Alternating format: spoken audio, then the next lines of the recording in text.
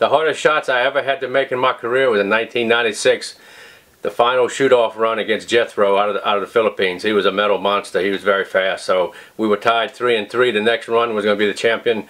I had been there all week, had shot multiple engagements. I mean, this was all week, man on man. So it came down to the last run, 6 targets and a stop plate in about 2.5 seconds with reaction time.